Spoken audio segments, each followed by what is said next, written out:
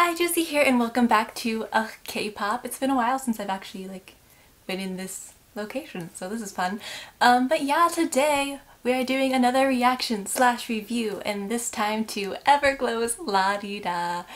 I am so excited. I am so excited. But anyway, if you haven't seen these style of videos from us before, basically how they're set up is I'm going to be doing a reaction to the music video first, and then around this time Lori's going to jump in and give a nice review style review.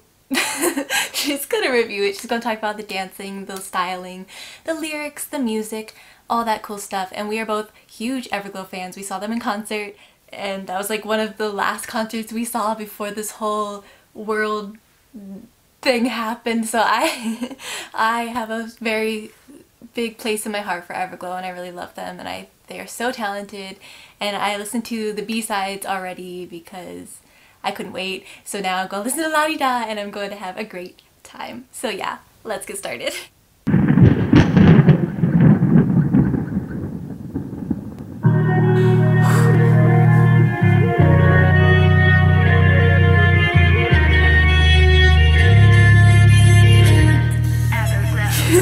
Okay.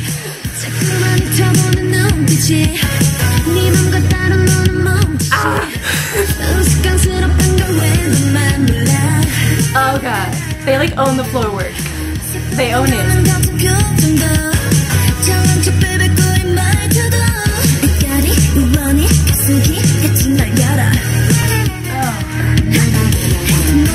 Oh, she's so colorful. And then, oh, the leather.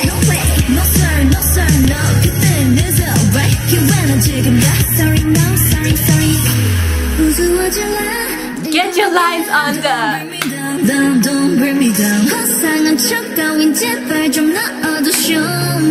I love her. I love her so much. Everglow forever, let's go. Yes! I have chills. I have chills. I have chills. Oh, she looks so gorgeous. Oh, she looks gorgeous too. Just like Red Riding Hood. Like a cool Red Riding Hood.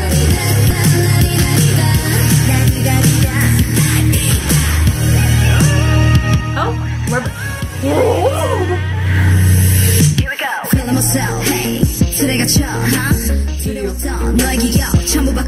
Shush. And then,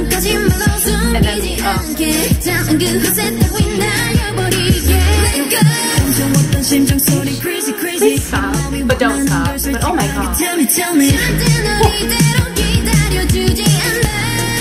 Yes, I love that shot of her, it's so cool. Freaking Asian.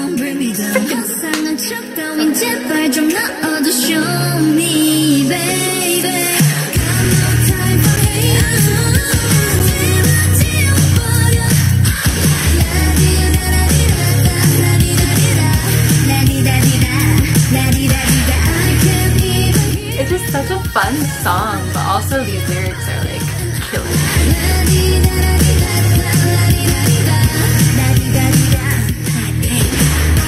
Oh yes, Disco Queen. Get the yes.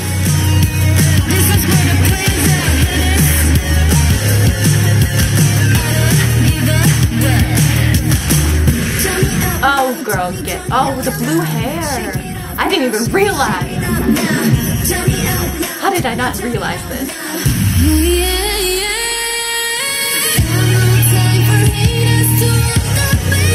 Oh, vocals. Oh, vocals. I love her voice. It just gave me chills. It was like ASMR.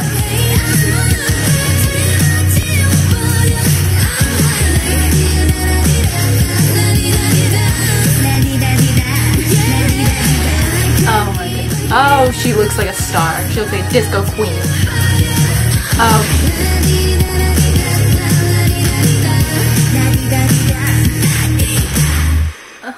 I love them. I'm like, I have speechless. I have no words, and I am speechless.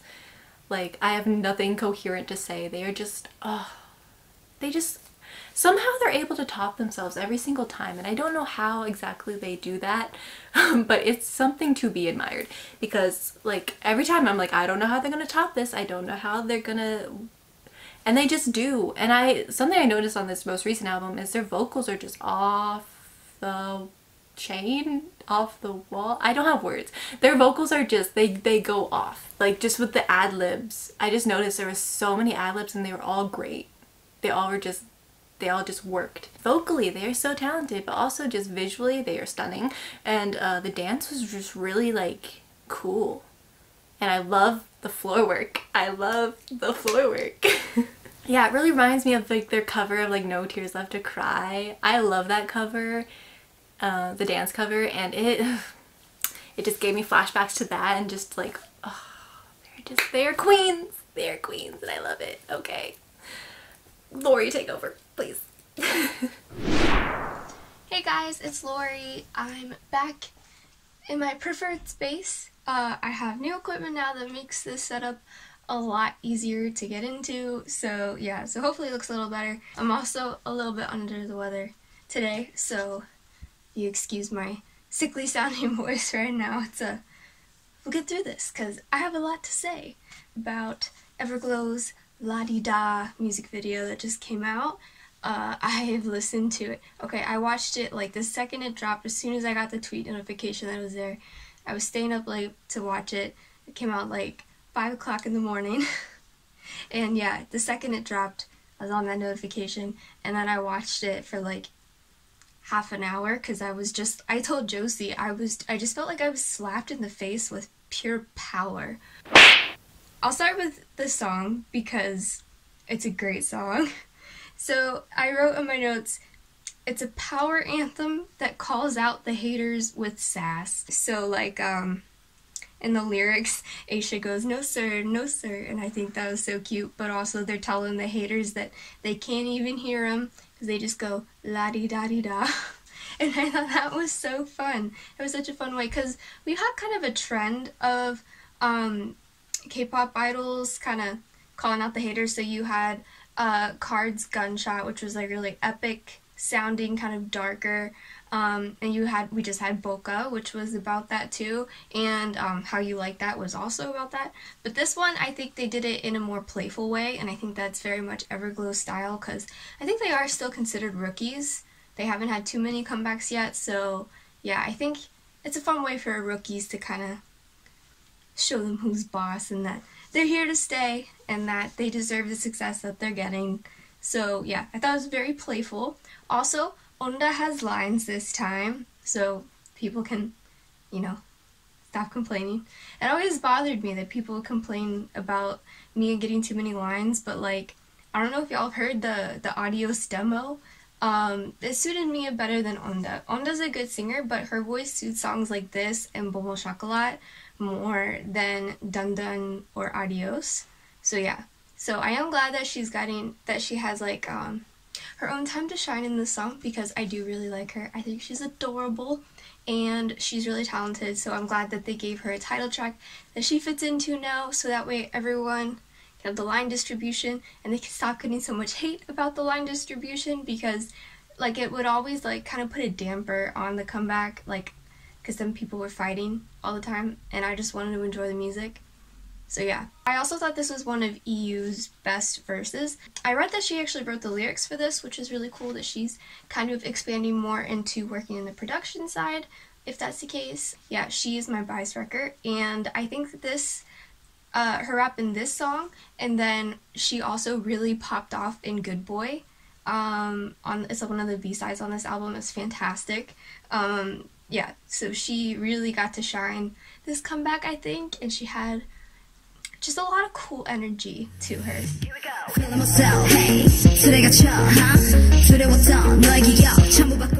Shihyun, she really popped off with the vocals this time. Like towards the end of the song, when she stops and she goes, "This one's for the haters, all the bad guys and the players," and she just power vocals right there. And I feel like Everglow really hasn't gotten a chance to like really show off their vocal qualities, because a lot of their title tracks have been more dance based, So like on some of their B-sides, like Salute, Moon, and Player, they got to show off their vocals a bit more. But this is the first title track where like I think Shihyun and Mia really got to pop off and show that they are talented vocalists as well.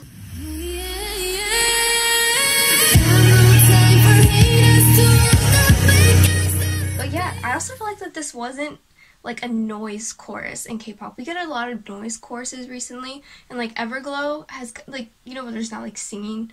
So like Dun Dun. I love Dun Dun, but that's like a noise chorus where they just have like one little short phrase that they repeat over a beat drop, whereas this one they sing all through the chorus. So I like that. And then the whole retro future vibe of this whole song was very cool.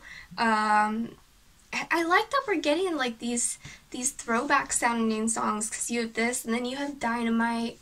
And I know back in the day Wonder Girls also did like a throwback concept with I Feel You. But yeah, I love that Everglow's dipping into it too and kind of bringing out a new sound, because they always bring a new sound. Like it always sounds like Everglow because it's always powerful and fun and just cool, but it always sounds different too. So yeah, definitely I think their strongest title track so far, and it's just great, and I hope that this really shoots them up. Like, where was I going with that? I hope it skyrockets them to all the fame in the world, because it's a great song. This styling, now this, if I were to focus on every individual thing, we would be here for an hour, and I'm too sick to deal with that right now. So I'm just gonna sum it up with those leather outfits that they put them in are everything. Like especially Shihyun's, like where she had like the long sleeve jacket. She looks so powerful in that, but like all of them did. Yeah. Also Yurin looks really good with blue hair. That's a really good color on her. She suits like the dark dramatic colors really well, and she just looks like a super spy or whatever. And Onda in Space Buns is like the best thing ever. She's so cute, and that's a hairstyle that really works for her, because she's got like such a small face, and then she's got the little buns and looks so cute, so I love her. Also, the eye makeup in this music video, Josie, you can just throw up pictures of all the eye makeup in here, because they really popped off, and like every time there was like a close-up of one of their faces, I was just like pausing it to see like, could I do that? Could I pull that off? Like, do I have the stuff to do that? Because, like, I want to do that. That's what I want to look like all the time, because they looked so good.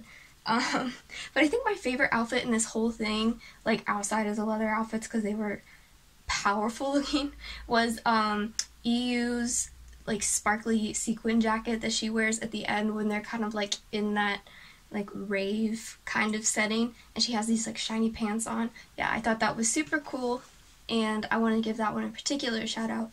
But really, they didn't have a single bad outfit in this. Like, they had like the leather, they had the red, and then they had like these like funky, like colorful, like high fashion kind of outfits, and all of them looked so good, and each member stood out and shined in their own way. But the choreography, so this one, it was super fun because they really played around with it, and they always try to do something different with their choreographies, which I really appreciate. And they had a really kind of like a nice and simple point dance to follow in the chorus, but then the rest of the choreography is just insane. So they had a little part where they like covered their eyes and just let their mouths show when they did the la-di-da, and that's something that the fans can follow along with. But then they also really played with like levels and stuff, so they like made use of all of the space that they had, and I don't know dancer terms. I used to be a cheerleader, so like I'm trying to use some of those terms to see if they overlap at all. But yeah, they really made use of levels to keep it eye-catching and creative, and they tried really cool formations, and they had an epic dance break at the end, and she really popped off in this era. Like her and Aisha and EU, I think, are the ones that like really popped off the most in this. Like she just like slid out on her knees on like the front of the floor, and then they all like gathered in a little circle, and Yudin had her whole like turn it up now, turn it up now, and it was just cool and fun. It was epic. It was powerful, and it was epic. Yeah, so the music video itself, the color scheme. That was like the first thing that popped out to me. It kind of looked like they were in Gotham City a bit in the beginning, like it's almost like waiting for Batman to pop out somewhere. But then how it was like black and white, but then like the red popped out. So like Mia had like red lipstick and a red jacket on, and then Aisha too, she had some red on her, and they're in the car, and it just looks really cool. And then it goes into the whole retro future kind of vibe, and you had like a high fashion sort of vibe. But then also some of the settings remind me of Bolka by Dreamcatcher, so like some of the settings that they used, it kind of overlapped, and since I really liked that music video, I also liked that it kind of gave me the same feelings in this one. I didn't really see much of a storyline to it, even though I did feel at times like I was watching like a superhero movie or like a spy movie, because like when Aisha was like going through this like little crawl space type thing, it kind of looked like they were being like spies or something. I don't know. But I think that even though there wasn't much of a storyline, that this music video captured the performance element that they were going for, and I really liked that. So it was just very visually pleasing to watch, and it highlighted everyone so well. They all looked beautiful, they all sounded beautiful, and I'm very excited to continue to see the rest of the promotions for this. I hope they get another win, because this comeback is everything. Okay, well, that's it for me. If you enjoyed this video, please give it a like and comment down below what you thought of this music video, and yeah, subscribe to our channel because we are growing very quickly now, and it's been really fun to kind of interact with you guys in the comments and to see what you guys are thinking. It's been very fun. So yeah. Okay, I'm rambling. Bye.